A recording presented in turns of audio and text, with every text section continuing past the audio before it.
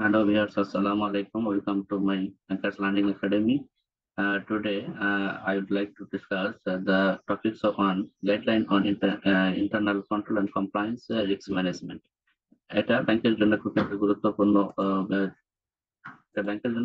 গুরুত্বপূর্ণ অধ্যায় এবং ব্যাংকিং ডিপ্লোমায় গত বছর মানে 96 মানে এক্সামে আমাদের অ্যান্টি মানি লন্ডারিং গাইডলাইনের উপরে একটা ফুল কোশ্চেন এসেছিল কেস স্টাডি হিসেবে, আর সোশ্যাল অ্যান্ড এনভায়রনমেন্টাল রিস্ক ম্যানেজমেন্টের উপরে একটা প্রশ্ন এসেছিল ফুল কোশ্চেন। সেই হিসেবে এবার ইন্টারনাল কন্ট্রোল এবং কমপ্লায়েন্স রিস্ক ম্যানেজমেন্টের উপর একটা পূর্ণাঙ্গ প্রশ্ন আসার খুবই সম্ভাবনা আছে, সেই জন্য আমরা আজকের এই ভিডিওটা আপনাদের সাথে সাজিয়েছি। আমরা এটা মডিউল এফ এর লেকচার 5 আমরা এই মডিউল আলোচনা করছি এবং এখানে guideline on internal control and compliance risk management আমরা আলোচনা করব। আমরা এর আগের ভিডিওতে আমরা উল্লেখ করেছিলাম যে বাংলাদেশ ব্যাংক কর্তৃক আমাদের মানে 7টা কোর রিস্ক হিসেবে ব্যাংকিং অপারেশনের মধ্যে 7টি কোর রিস্ক ডিক্লারেশন করেছে। সেই 7টা কোর রিস্ক মধ্যে অন্যতম হচ্ছে ইন্টারনাল কন্ট্রোল এবং compliance risk management. Internal control and compliance risk management আলোচনা যাওয়ার আগে আমি মনে করি যে আমাদের জানা উচিত ইন্টারনাল কন্ট্রোল বলতে আমরা কি বুঝি এবং কমপ্লায়েন্স কখন রিস্কের রূপান্তর হয়, কমপ্লায়েন্স রিস্ক বলতে আমরা কি বুঝি, এরপরে এর উপাদান কি, এটা কিভাবে কাজ করে, প্রসেসটা কি, এর ফাংশনটা কিভাবে এটা ফাংশনিং করে, তারপরে এটা কত রকমের ইন্টারনাল কন্ট্রোল আছে, কিভাবে ইন্টারনাল কন্ট্রোল সেক্ষেত্রে কিভাবে আমাদের প্রিভেন্ট করার ক্ষেত্রে, রিস্ক প্রিভেন্ট করার ক্ষেত্রে বা মিনিমাইজ করার ক্ষেত্রে আমরা কি কি টুলস ব্যবহার করে থাকি, এবং ফাইনালি এই যে এই ইন্টারনাল কন্ট্রোল এবং কমপ্লায়েন্স রিস্ক ম্যানেজমেন্টে করার ক্ষেত্রে কি কি লিমিটেশন আছে সেটা নিয়ে আমরা আলোচনা করব। তো শুরুতে বলছি যে আজকে আমরা আলোচনা করছি বাংলাদেশ ব্যাংক কর্তৃক যে গাইডলাইন, সেই গাইডলাইন ইন্টারনাল কন্ট্রোল এবং কমপ্লায়েন্সের উপরে প্রথমে গাইডলাইন সম্বন্ধে কি বলা হয়েছে সেটা নিয়ে আমরা একটা সামারি বা ওভারভিউ একটা আলোচনা করছি। প্রথমে তো বলা হচ্ছে যে ব্যাংকিং ইজ এ ডাইভার্সিফাইড এবং মাল্টিফেরিয়াস financial activity which involves different risk. আমরা জানি ব্যাংকে বিভিন্ন ধরনের কাজকর্ম করা হয়ে থাকে, বিভিন্ন ধরনের অ্যাক্টিভিটিজ এখানে আছে এবং টোটাল অ্যাক্টিভিটিজ যেহেতু ফাইন্যান্স রিলেটেড বা ফান্ড রিলেটেড অথবা আমাদের মানি রিলেটেড, সেই হিসেবে এখানে নানা ধরনের রিস্ক কিন্তু ইনভলভ থাকে। ইফেক্টিভ ইন্টারনাল কন্ট্রোল এবং কমপ্লায়েন্স শুধুমাত্র পারে এই বিষয়গুলিকে এই মানে এই ব্যাংকিং অপারেশনের যে ডাইভার্সিফাইড যে রিস্ক আছে সেই রিস্ক গুলোকে মিনিমাইজ বা কন্ট্রোল করার ক্ষেত্রে সেটা কিভাবে করে সেটা নিয়ে আমরা একটু কথা বলবো। তাহলে আমরা বলতেছি an effective internal and compliance system has become essential in order to underpin effective risk management practices and to ensure smooth performance of the banking industry. তার মানে আমাদের ব্যাংকে দৈনন্দিন যে অপারেশন আছে, অপারেশনাল যে বিভিন্ন রকমের রিস্ক রেজ করে সেই রিস্ক গুলোকে ইফেক্টিভলি যদি আমরা ম্যানেজ করতে পারি এবং সেই অনুযায়ী যদি ব্যাংকিং এর অপারেশনাল অ্যাক্টিভিটিস গুলোকে আমরা প্র্যাকটিস করাতে পারি, সেটা যদি ইনকর্পোরেট করাতে পারি, তাহলে আমরা একটা ব্যাংকে সুন্দর এবং স্মুথলি আমরা সেটাকে কি করবো, ব্যাংকিং ইন্ডাস্ট্রি সেটা পারফর্ম করতে পারবে। আদারওয়াইজ যদি সেটা না হয়, সেটা যদি না হয় তাহলে ব্যাংক কিন্তু অনেক সময় বড় ধরনের ক্ষতির সম্মুখীন হয়ে থাকে। আমরা আরেকটা বিষয় এখানে আলোচনা করতে চাচ্ছি যে জেনারেলি দেখা যায় যে internal control is identified to the internal audit. এটা ইন্টারনাল কন্ট্রোল গুলা আইডেন্টিফাই ইন্টারনাল অডিট দ্বারা, but scope of internal control is not limited to an audit work. কিন্তু ইন্টারনাল কন্ট্রোল যে শুধু অডিটের মধ্যে সীমাবদ্ধ তা কিন্তু নয়। Primarily internal control identified the internal audit দ্বারা, এআইডি দ্বারা এটা মানে ফাইন্ড আউট হলেও কিন্তু ইন্টারনাল কন্ট্রোল করার ক্ষেত্রে শুধু অডিটের উপর নির্ভর করলে চলবে না। এখানে অনেকগুলো উপাদান আছে, উপাদানগুলো যখন সমন্বয় করে বা কোঅর্ডিনেট করে বা ইন্টিগ্রেটেড করে যখন এটা কাজ করবে তখনই একটা মানে ইফেক্টিভ রিস্ক ম্যানেজমেন্ট পসিবল হবে। Internal control by its own merit identifies the risks associated with the process and adopts a measure to mitigate or eliminate this risk. তাহলে ইন্টারনাল কন্ট্রোল কি করে, প্রথম হলো বিভিন্ন ধরনের রিস্কের মেরিট গুলো বা কত গভীরতা বা এই রিস্কের কি কি ধরনের মানে কত গভীর ভাবে এটা ক্ষতিকারক সেই জিনিসটাকে আইডেন্টিফাই করে এবং আমাদের অপারেশনাল প্রসেসের সাথে যে রিস্ক গুলো অ্যাসোসিয়েটেড সেই রিস্ক গুলোকে আইডেন্টিফাই করে ইন্টারনাল কন্ট্রোলের প্রাইমারি ফাংশন। দ্বিতীয়ত সেগুলো কি করবে, সেগুলোকে অ্যাডপ্ট করবে বিভিন্ন রকমের মানে মানে প্রিভেন্টিভ মেজার্স অথবা অ্যাকশন মেজার্স নিয়ে সেগুলোকে অ্যাডপ্ট করে তারপরে সেটাকে মিটিগেশন করার জন্য অথবা এলিমিনেট করার জন্য যে সেটা কাজ করবে। এরপর আমরা বলছিলাম যে ইন্টারনাল কন্ট্রোলের অন্যতম একটা পার্ট হচ্ছে হলো ইন্টারনাল অডিট। তাহলে ইন্টারনাল অডিট কি করে? Internal audit reinforce the control system তো through the regular review of the effectiveness of the control. এরপরে হচ্ছে যে বাংলাদেশ ব্যাংক, এরপরে হচ্ছে যে Bangladesh bank has a issue guidelines of internal control এবং compliance. Internal control and compliance white হচ্ছে কি এখানে একটা বিষয় উল্লেখ যে 2016 সালে বাংলাদেশ ব্যাংক কর্তৃক ইন্টারনাল কন্ট্রোল এবং কমপ্লায়েন্সের উপর প্রথম একটা গাইডলাইন তৈরি করে, সেটা বিআরপিডি সার্কুলার 3 নামে। এবং তখন থেকেই এই ইন্টারনাল কন্ট্রোল এবং কমপ্লায়েন্স রিস্ক ম্যানেজমেন্ট করার ক্ষেত্রে একটা সুস্পষ্ট নির্দেশিকা পাওয়া যায়। এবং সেই প্রেক্ষিতে প্রতিটি কিন্তু কমার্শিয়াল ব্যাংক এই গাইডলাইনের আলোকে তাদের নিজস্ব কাস্টমাইজ পলিসি ব্যবহার করে ইন্টারনাল কন্ট্রোল এবং কমপ্লায়েন্স সেটাকে ব্যবহার করে থাকে। এরপরে আমরা বলতেছি যে ইন্টারনাল কন্ট্রোল সম্বন্ধে আসলে একটা মানে ক্লিয়ার একটা কনসেপ্ট থাকা দরকার। তো প্রথমে আমরা একটু আগে আলোচনা করলাম যে ইন্টারনাল কন্ট্রোল বলতে আমরা কি বুঝি। তারপর আবারও যদি বলি যে internal control is broadly defined as a process. এটা কি? এটা এক ধরনের প্রসেস। সেই প্রসেসটা কি? Affected by the entities board of directors, যেটাকে ইমপ্লিমেন্টেশন করা ইফেক্টিভ করার জন্য প্রতিটি অর্গানাইজেশন বোর্ড অফ ডিরেক্টরস এর মানে একদম ইফেক্টিভ পার্টিসিপেশন থাকে এবং কন্ট্রোল করতে হয়। তারপরে ব্যাংক, তারপরে প্রতিষ্ঠানের হচ্ছে কি ম্যানেজমেন্ট পার্ট এবং আদার যে পার্সোনাল বা এন্টিটি যারা প্রতিষ্ঠানের সাথে সম্পৃক্ত থাকে বা যেটাকে আমরা এমপ্লয় বলে থাকি, এরা হচ্ছে এটাকে বাস্তবায়ন করার ক্ষেত্রে এটা ব্যবহার করা থাকে। তারপরে which ever is design to provide the reasonable assurance regarding the achievement of the objective in the following category.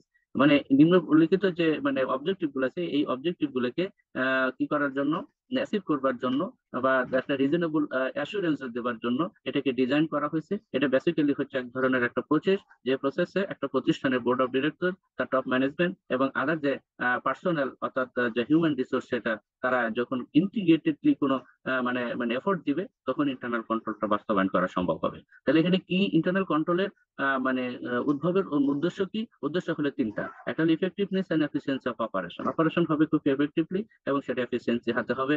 তারপরে reliability of the financial reporting financial যে রিপোর্ট করা হয়, এই রিপোর্টিং গুলোকে আমাদের রিসাইকেল হবে, সেগুলোকে বারবার রিকাস্টিং হবে, সেগুলো বারবার আমাদের এর গভীরতা বা এর মেরিটটাকে, রিস্কের মেরিটটাকে আইডেন্টিফাই করবে, দেন তারা ইফেক্টিভ স্টেপ বা পদক্ষেপ নেবে। এবং রেসপন্সিবল বা লায়াবল পার্সনকে এখানে কি করতে হবে? জবাবদিহিতার আওতায় আনতে হবে। তারপর হচ্ছে compliance with applicable loss and regulation, এবং যে কাজ বা অপারেশনের যে কাজটা হচ্ছে তার সাথে সংশ্লিষ্ট যে ল, রেগুলেশন অথবা সেন্ট্রাল ব্যাংকের যে ইনস্ট্রাকশন অথবা কনসার্ন ব্যাংকের যে ইনস্ট্রাকশন বা আমরা বা সার্কুলার বলে থাকি, সেগুলোকে কমপ্লাই হলো কিনা সেই বিষয়কে মানে সেই বিষয়গুলোকে নিশ্চিত করাটা হচ্ছে ইন্টারনাল কন্ট্রোলের আরেকটা উদ্দেশ্য। তাহলে ইন্টারনাল কন্ট্রোল কি? ইন্টারনাল কন্ট্রোল হচ্ছে একটা প্রসেস যেটা ডিজাইন করা হয়েছে কিসের জন্য? তিনটা অবজেক্টিভকে অ্যাচিভ করবার জন্য। অবজেক্টিভ তিনটে কি? যে একটা প্রতিষ্ঠানের অপারেশনটা খুব এফেক্টিভলি এবং এফিসিয়েন্সি কিভাবে করে সেটাকে অ্যাচিভ করা। দ্বিতীয়ত হচ্ছে যে ফাইন্যান্সিয়াল যে রিপোর্টিং হয়, সেই রিপোর্টিং রেসপন্সিবল পার্সনের লায়াবিলিটি এবং রিলায়েবিলিটিকে এনশিওর করা। আরেকটা হচ্ছে যে মানে অ্যাপ্লিকেবল যে ল এবং রুলস আছে সেগুলোকে কমপ্লাই হলো কি হলো না সে বিষয়গুলোকে এনশিওর করা। এই কাজটা কে করবে? এই কাজটা করার জন্য রেসপন্সিবল পার্সন হচ্ছে কোনো প্রতিষ্ঠানের বা ব্যাংকের যদি বলি তাহলে বোর্ড অফ ডিরেক্টর, তার টপ ম্যানেজমেন্ট এবং আদার যে হিউম্যান রিসোর্স আছে যারা আমাদের এমপ্লয়ি বা অপারেশনের কাজকর্ম করে থাকে, এরাই ইফেক্টিভলি এই কাজটাকে কি করবে? বাস্তবায়ন করবেন। দ্বিতীয়ত আমরা বলছি যে the first category the address the identities basic business objectives including the performance, profitability goals and the safeguarding of the resources. তাহলে এই যে তিনটা অবজেক্টিভের মধ্যে বললাম, এই তিনটা অবজেক্টিভের মধ্যে প্রথমটা হলো যে একটা প্রতিষ্ঠানের যে বেসিক যে অবজেক্টিভ, সেটার কাজ হচ্ছে যে এটা পারফরমেন্সটাকে কি করতে, পারফরমেন্স এবং প্রফিটেবিলিটি বা গোল অথবা সেফগার্ডিং অফ দ্য রিসোর্সেস, এগুলোকে এনশিওর করাটা বা অ্যাড্রেস করাটা হচ্ছে এটার অন্যতম উদ্দেশ্য। দ্বিতীয়ত হচ্ছে the second relates to the preparation of the reliable published financial statements including interim and condensed financial statements and selected financial data derived from such statements such as earnings release এবং reported publicity। এটা হচ্ছে আমাদের অন্যতম একটা কাজ। The third deals with the complying with other laws and regulation to which থার্ডটার কাজ হচ্ছে comply হলো কিনা রুলস এবং রেগুলেশন, সেই বিষয়টাকে এনশিওর করা। এই বিষয়গুলো কি তোমাদের আলোচনায় নিয়ে এসেছি। তাহলে এগুলো যখনই এনশিওর হবে সেটাই হচ্ছে হলো কি ইন্টারনাল কন্ট্রোলের কনসেপ্টের মূল কারণ। ইন্টারনাল কন্ট্রোল কয় প্রকার সেটা আমাদের দেখে। Various types of internal controls R placed in the banking business to safeguard the resources from internal and external threats and the errors. These controls are grouped into different categories. These categories include but not limited to the following. তাহলে এই নিম্নবর্তী কয়েক রকমের type গুলো কি? Type গুলো একটা হচ্ছে হলো আমাদের প্রথমত হলো যে ডিরেক্টিভ কন্ট্রোল, তাহলে preventive control, detective control, corrective control, recovery control এবং অটোমেটেড কন্ট্রোল। ডিরেক্টিভ কন্ট্রোল কি? ডিরেক্টিভ কন্ট্রোল হচ্ছে যে আমাদের ম্যানেজমেন্ট অংশ থেকে আমাদের কন্ট্রোল করবার জন্য ম্যানেজমেন্ট কন্ট্রোল থেকে যে ইনস্ট্রাকশন অথবা সেন্ট্রাল ব্যাংক থেকে যে ইনস্ট্রাকশন গুলো আছে, যে ডিরেকশন গুলো আছে, সেগুলোকে যথাযথ কমপ্লাই করাটাই হচ্ছে ডিরেক্টিভ কন্ট্রোলের পার্ট। যেমনটি আমরা বলে থাকি যে যখন মানে বিভিন্ন সময় কোনো একটা কার্যক্রমকে বেশ ধরে বিভিন্ন রকমের সার্কুলার ইস্যু করা হয়, এই জিনিসটাকে প্রিভেন্ট করার ক্ষেত্রে যে সার্কুলার বা ইনস্ট্রাকশন আছে সেটাকে মেনে অপারেশন চালানো, এটা হচ্ছে ডিরেক্টিভ কন্ট্রোলের পার্ট হতে পারে। আবার অনেক সময় হয় যে আমরা ধরেন যে আমাদের ম্যানেজমেন্ট পার্ট থেকে বিভিন্ন রকমের নির্দেশনা আসে, আমাদের বোর্ড অফ ডিরেক্টর থেকে বিভিন্ন রকমের নির্দেশনা আছে, অথবা আমরা যে একটা ব্রাঞ্চ অপারেশন করার ক্ষেত্রে ব্রাঞ্চের ম্যানেজার বিভিন্ন রকমের ডিরেকশন দিয়ে থাকে যে অপারেশন গুলোকে স্মুথলি করবার জন্য, সেগুলো হচ্ছে ডিরেক্টিভ কন্ট্রোল। এগুলো যদি যথাযথভাবে করা হয় তাহলে কিন্তু আমাদের মানে রিস্কের অনেকটাই মিনিমাইজ করা সম্ভব। এটা হচ্ছে ইন্টারনাল কন্ট্রোলের অন্যতম একটা টাইপ। এরপরে আমরা বলতেছিলাম যে হচ্ছে প্রিভেন্টিভ কন্ট্রোল। আমরা বিভিন্ন রকমের প্রিভেন্টিভ মেজারমেন্ট নিয়ে থাকি, যেমন আমরা মানি লন্ডারিং এর ক্ষেত্রে আমরা প্রিভেন্টিভ মেজার নিই যে যেন মানে রিস্ক গুলো না ঘটে, রিস্ক গুলো যেন ঘটতে না পারে, সেটাকে করার জন্য আমাদের কাজ করার সময় যে প্রিভেন্টিভ বিভিন্ন রকমের স্টেপ না থাকে সেগুলোকে আমরা প্রিভেন্টিভ কন্ট্রোল বলে থাকি। আরেকটা হচ্ছে কি ডিটেকটিভ কন্ট্রোল। ডিটেকটিভ কন্ট্রোল হচ্ছে যে কোনো অপারেশনে কোনো ধরনের রিস্ক রেজ হচ্ছে কিনা, অথবা রিস্কের মাত্রাটা কত গভীর, বা মানে সেই জিনিসটাকে ডিটেকশন করা হচ্ছে হলে কি ডিটেকটিভ কন্ট্রোলের পার্ট। এবং এইখানে কোনো অপারেশনে কোনো ধরনের, এটা সাধারণত আমাদের মানে মনিটরিং এবং ইন্টারনাল অডিট এটা করে থাকে। তারপর আমরা যারা অপারেশন আছি, যারা মানে সিনিয়র ম্যানেজমেন্ট, মানে তার অধীনস্থ যে কর্মকর্তারা আছে, তাদের যে অ্যাক্টিভিটিস বা অপারেশন যে বিভিন্ন রকম কাজকর্ম করে থাকে, সেই বিষয়গুলো তাদেরকে রেগুলার ভিত্তিতে আমরা মনিটরিং করার মাধ্যমে ওখানে কোনো রিস্ক তৈরি হচ্ছে কিনা সে বিষয়গুলোকে ডিটেক্ট করা। ডিটেক্ট করার পরে দ্বিতীয় কন্ট্রোল মেজারমেন্টটা হচ্ছে কি, যে প্রবলেম যেটা তৈরি হচ্ছে সেটাকে মানে কারেকশন করাটা হচ্ছে কি কারেক্টিভ কন্ট্রোলের অন্যতম অংশ বিশেষ। এরপরে আমরা হচ্ছে কি রিকভারি কন্ট্রোল, যে কোনো একটা রিস্ক রেজ হয়ে গেছে যার ফলে একটা বড় ধরনের ক্ষতি হয়েছে, এই ক্ষতি থেকে রিকভার করবার জন্য আমরা যে ধরনের কন্ট্রোল মেজার নিয়ে থাকি সেগুলোকে আমরা রিকভারি কন্ট্রোল বলি। আমরা যদি লোনের ক্ষেত্রে বলে থাকি, আমরা লোন দেওয়ার পরে লোন ডিফল্ট হয়, ডিফল্ট হয়ে যাওয়ার পরে সেই লোনটা রিকভারি করা কিন্তু মানে রিকভারি হওয়ার যে সম্ভাবনা যখন লেস হয়ে যায়, তখন আমরা ব্যাংকের বিভিন্ন রকমের রিকভারি স্টেপ হাতে নিয়ে থাকি। সেটা হচ্ছে নন লিগেল মেজারের বিভিন্ন রকমের স্টেপ আমরা নিই, আবার লিগেল মেজার নিই। নন লিগেলের মধ্যে আমরা লোনটাকে রিশিডিউলিং করি, রিস্ট্রাকচারিং করি, রিনিউ করে থাকি যদি সিসি লোন হয়ে থাকে। অন দা আদার হ্যান্ড আমরা লিগেল মানে মধ্যে আমরা পিডিআর অ্যাক্টের মাধ্যমে, আমাদের পাবলিক ডিমান্ড রিকভারি অ্যাক্টের মাধ্যমে আমরা লোনটাকে স্থানীয় প্রশাসনকে ব্যবহার করে সেটেলমেন্ট করে রিকভার করার ব্যবস্থা নিতে পারি। সেটা সম্ভব না হলে আমরা অর্থ ঋণ আদালতে সাপোর্ট নিয়ে থাকি। কখনো কখনো আমাদের চেক ডিভিশনারের মাধ্যমে মানে মামলার মাধ্যমে আমরা কিন্তু এই রিকভার গুলো করার জন্য করতে পারি। এই ধরনের যে কন্ট্রোলমেন্ট সেগুলোকে আমরা রিকভারি কন্ট্রোল বলি। এরপরে হলো অটোমেটেড কন্ট্রোল, হচ্ছে সিস্টেমটাকে অটোমেটেশন করা। সিস্টেম অটোমেশন করলে তাহলে দেখা গেল যে অপারেশনের মধ্যে যে বিভিন্ন রকমের যদি রিস্ক রেজ হয়, এই রিস্ক যখনই তৈরি হবে তখনই তার অটোমেটেড সিস্টেম এক ধরনের অ্যালার্ম দিবে, যার ফলে সেটা আর সামনে প্রসিড করতে পারবে না, এবং সে তখন সতর্ক হয়ে যাবে যে এখানে রিস্ক আছে, সো আমাকে এটা ভিন্ন ভাবে করতে হবে। তাহলে এগুলো হচ্ছে আমাদের কি বলবো যে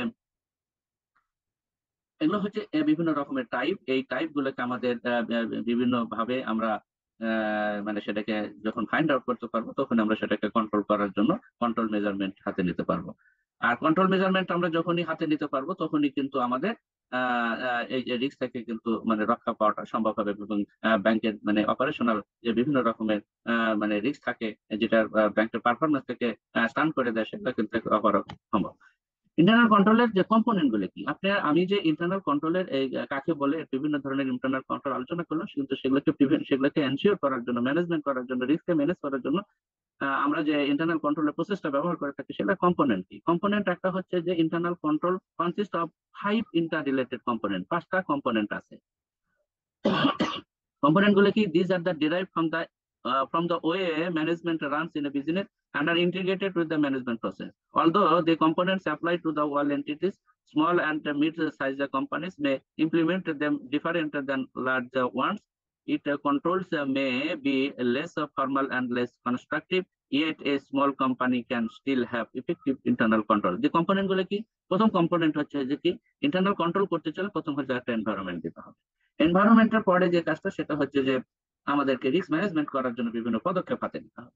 তৃতীয়ত হচ্ছে আমাদের কন্ট্রোলিং অ্যাক্টিভিটিস গুলোকে আমাদেরকে এনশিওর করতে হবে। তারপরে ইনফরমেশন এবং কমিউনিকেশন বৃদ্ধি করতে হবে, ইনফরমেশন কালেকশন এবং কমিউনিকেশন বৃদ্ধি করতে হবে। এরপরে হচ্ছে মনিটরিং। প্রথমতই আমরা আসি যে ইন্টারনাল মানে কন্ট্রোল এনভায়রনমেন্ট জিনিসটা বলতে আমরা কি বুঝি। তাহলে দি control environment sets the tone of an organisation influencing the control consciousness of the people. প্রথমে হলে কি যে আমরা যে পিপল গুলা এই রিস্ক এই সাথে ইনভলভমেন্ট, তাদের কনসাসনেস বৃদ্ধি করাটা হচ্ছে প্রাইমারি কাজ, এবং তাদেরকে ইনফ্লুয়েন্স করা, এই বিষয়টাকে অবগত করা। দ্বিতীয়ত হলো যে it is the fundamental foundation for all other component of the internal control, providing the discipline and the structure. মূলত মূল কথা হলো যে অপারেশনের যে ব্যক্তি বা মানে এমপ্লয়ি গুলো আমাদের মানে অপারেশনের সাথে ডাইরেক্ট ইনভলভমেন্ট থাকে, অথবা ব্যাংকের যে ম্যানেজমেন্ট, তাদের আগে প্রথমে হচ্ছে কি যে ইন্টারনাল যে কন্ট্রোল যে রিস্ক, সেই কন্ট্রোল এন্ড কমপ্লায়েন্স যে রিস্ক, সেটা সম্বন্ধে সচেতন করে তোলা, এবং সেই অনুযায়ী নিজের দায়িত্বের প্রতি সচেতন করে তোলা, এবং এই রিস্কের মানে ভয়াবহতা বা তার নেগেটিভ দিকগুলোকে তুলে ধরা, এবং এইটার কন্ট্রোল বা মেজারমেন্ট করার মাধ্যমে ব্যাংকের কি বিজনেসের কি অপারেশনাল কি বেনিফিট আছে সেই বিষয়গুলোকে তুলে ধরা। এবং এটার জন্য এটা করতে চাইলে যেটা করা দরকার, প্রতিষ্ঠানে একটা ডিসিপ্লিন নিয়ে আসা, এবং সেখানে চেইন অফ কন্ট্রোলকে এনশিওর করা, এবং সেই অনুযায়ী প্রয়োজনীয় ইনফ্রাস্ট্রাকচার ডেভেলপ করাটা হচ্ছে ইন্টারনাল কন্ট্রোলের পার্ট। আমরা কন্ট্রোল এনভায়রনমেন্ট এভাবে আমাদের ইন্টারনাল কন্ট্রোলের মানে ম্যানেজমেন্ট করার ক্ষেত্রে আমাদের সহায়তা করে থাকি। এরপরে হচ্ছে রিস্কের অ্যাসেসমেন্ট ইজ ভেরি ইম্পর্টেন্ট। প্রথমত হচ্ছে যে রিস্ককে আইডেন্টিফাই করা, বিভিন্ন রকমের রিস্ক আছে, আমরা এটা আগে বললাম যে রিস্কটা কি ইন্টারনাল নাকি রিস্কটা এক্সটার্নাল। ইন্টারনাল হলে এক ধরনের পদক্ষেপ নিতে হবে, এক্সটার্নাল হলে আরেক ধরনের পদক্ষেপ নিতে হবে। এই পদক্ষেপগুলো নেওয়ার আগে আমাকে প্রথমেই রিস্কের মাত্রা বা ভয়াবহতা সম্বন্ধে জানতে হবে, এবং তার সোর্স জানতে হবে, এক্সটার্নাল এন্ড ইন্টারনাল, এবং সেই অনুযায়ী সেটাকে কোয়ান্টিফাই বা অ্যাসেসমেন্ট করতে হবে, এবং এর লস বা ক্ষতির মানে পরিমাপটা করতে হবে। দেন কি করতে হবে, দেন দি precondition of the risk management is the establishment objective.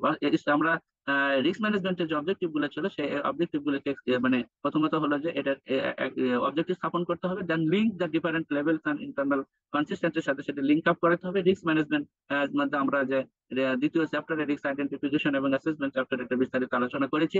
আপনারা ওই ভিডিওটা দেখলে আপনার রিস্ক অ্যাসেসমেন্টের বিষয় সম্বন্ধে আপনারা বিস্তারিত জানতে পারবেন। এই ভিডিওর ডেসক্রিপশন বক্সে একটা লিঙ্ক দেওয়া আছে, সেটা আপনি যখন দেখবেন তখন আপনারা বিস্তারিত জানতে পারবেন। এরপর হচ্ছে কি control activities very significant. Control activities are the policies and procedure. এটা একটা পলিসি, এটা একটা প্রসিডিউর। কাজ কি, করা হচ্ছে কি এনশিওর করা ম্যানেজমেন্ট ডিরেক্টিভনেস আর ক্যারিড আউট। ম্যানেজমেন্ট যে নির্দেশনা দিচ্ছে সেটা ক্যারিড আউট হচ্ছে কি হচ্ছে না, এই বিষয়ে নিশ্চিত করা হচ্ছে কন্ট্রোল অ্যাক্টিভিটিস এর অন্যতম উপাদান। এবং এখানে কি করে, it's also help to ensure that the necessary action are taken to address the risk. Risk যখন আইডেন্টিফাই হবে, সেটা প্রয়োজনীয় পদক্ষেপ নিতে হবে এবং দ্রুততার সাথে নিতে হবে। এবং achievement the entities objective control activities occur throughout the organization at all levels and in all function.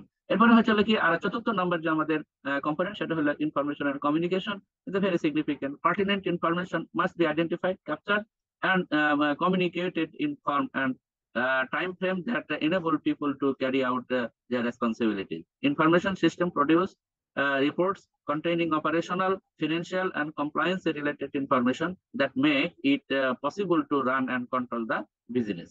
এটা হচ্ছে কি, তাহলে আমরা এটা সহজভাবে যদি বলি, আমাদের এখানে প্রথম কাজ হচ্ছে যে আমাদের অপারেশনে যে রিস্ক আছে কি নেই, সেই তথ্যটা প্রথমে কালেকশন বা ইনফরমেশন কালেকশন করা, এবং সেই অনুযায়ী কনসার্ন ডিপার্টমেন্ট বা কনসার্ন পার্সনের সাথে কমিউনিকেশন করা, এবং সেই জায়গায় এতক্ষণ আমরা যেটা বললাম যে রিস্ক আইডেন্টিফিকেশন এবং অ্যাসেসমেন্ট করার প্রেক্ষিতে সেই জন্য প্রয়োজনীয় যে পদক্ষেপ নেওয়া, এবং সেই পদক্ষেপে আমাদের কনসার্ন পার্সনদের কাছে সেই ইনফরমেশনটা পৌঁছে দেওয়া বা তাদের সাথে কমিউনিকেশন করা, এটা ইন্টারনাল কন্ট্রোলের অন্যতম একটা পার্ট হিসেবে কাজ করে। আমাদের সবচেয়ে গুরুত্বপূর্ণ যে বিষয় সেটা হলো monitoring. It is very significant. একটা রিস্কের কোনো ঘটনা ঘটে যাচ্ছে কি যাচ্ছে না, সেটা প্রিলিমিনারি পর্যায়ে যদি আইডেন্টিফাই করা যায়, তাহলে সেটা কিন্তু আমাদের ক্ষতির মাত্রাটা অনেকটাই কমিয়ে দেয়। এখন এটা প্রিলিমিনারি স্টেজে আইডেন্টিফাইটা হবে কিভাবে, এটার জন্য আমাকে নিশ্চিত করতে হবে মনিটরিং সিস্টেমটা জোরদার করতে হবে। Internal control system need to B monitored a process. এটা বেসিক্যালি একটা process that assess the quality of the systems performance over the টাইমে বিভিন্ন রকমের যে সিস্টেমেটিক যে প্রবলেম গুলো তৈরি হয়, পারফরমেন্স গুলো হয়, পারফরমেন্সের কোয়ালিটি কেমন, সেটা অ্যাসেস করা হলো এই প্রসেসের অন্যতম উদ্দেশ্য। আরেকটা জিনিস হচ্ছে কি এখানে অ্যাকমপ্লিশ করা through the ongoing monitoring activities. Monitoring activities তো অনগোয়িং রাখবে, এটা সবসময় মানে চালু থাকতে হবে, এবং separate evaluation and combination of the two, এবং একটা সেপারেট ইভালুয়েশন টিম তৈরি করতে হবে, এবং এই দুটোর কম্বিনেশন করে আমাদের যদি আগাতে পারে, তাহলে কিন্তু আমাদের রিস্কে আমাদের অপারেশনের শুরুতে বা অল্প পরিমাণ মানে লাভ ক্ষতির মধ্যে এটাকে প্রিভেন্ট করার পদক্ষেপ নেওয়া সম্ভব। Ongoing monitoring occurs in the course of the operation.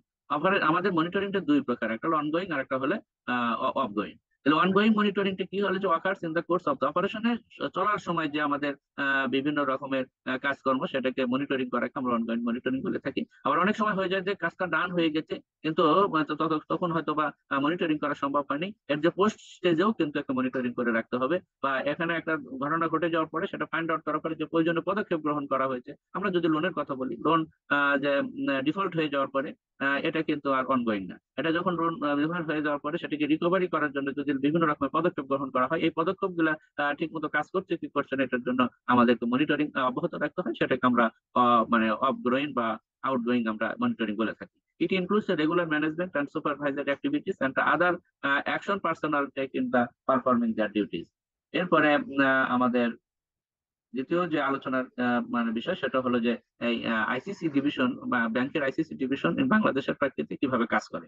এর কয়েকটা কাজ হচ্ছে, আমরা বললামই কম্পোনেন্ট গুলোর মধ্যে অন্যতম হচ্ছে আমাদের অডিট ইউনিট, মনিটরিং ইউনিট আর হচ্ছে কমপ্লায়েন্স ইউনিট। অডিট ইউনিটের কাজ কি? অডিট ইউনিটের বেসিক কাজ হচ্ছে অপারেশনের মধ্যে যে রিস্ক গুলো তৈরি হয়েছে, যে অপারেশনের যে ত্রুটিগুলো তৈরি হচ্ছে, যে বিচ্যুতি গুলো হচ্ছে, সেই ত্রুটি বিচ্যুতি গুলোকে ফাইন্ড আউট করাই হচ্ছে এই অডিট ইউনিটের কাজ। এবং এটা করার জন্য তারা মনিটরিং এর কাজ মোরালেস সিমিলার, কিন্তু মনিটরিং সবসময় অফসাইট সুপারভিশনের মাধ্যমে, অন সাইট সুপারভিশন এগুলোর মাধ্যমে মনিটরিং কাজ করে থাকে। আর কমপ্লায়েন্স ইউনিট হচ্ছে কি, যে অডিটের যে প্রবলেম গুলো ফাইন্ড আউট করছে, মনিটরিং যে প্রবলেম গুলোকে শর্ট আউট করছে, এই বিষয়গুলো যে নির্দেশ তারই প্রেক্ষিতে যে নির্দেশনা গুলো দিচ্ছে, সেগুলা যথাযথভাবে কমপ্লাই হলো কি হলো না, সেই বিষয়গুলো এনশিওর করা হলো কমপ্লায়েন্স ইউনিটের কাজ। আমরা শুরুতে আসি হচ্ছে যে অডিটের ফাংশনটা কি। Internal audit unit should independently আছে, প্রথমত হলে তার ইন্ডিপেন্ডেন্টলি কাজ করবে, তার ইফেক্টিভলি কাজ করবে, তার এফিসিয়েন্সলি কাজ করবে, এবং সেটা ইন্টারনাল কন্ট্রোলকে তারা মানে ম্যানেজ করবে। Risk management and the governance system end process created by the business unit similar to any other activity planning is the prerequisite of the internal auditing. Each year the head of the audit will formulate a high level audit plan for the year, which will be approved by the audit and compliance unit কাজ করবে। তারপরে function of the monitoring ইউনিটের কাজ কি? Monitoring is an offsite supervision method. মূলত এটা একটা offsite supervision method. The internal control deficiency whether identified by business alliance, internal audit এবং internal control personnel should be reported in timely এবং promote manner to the appropriate management level and address করবে হচ্ছে immediately তার immediate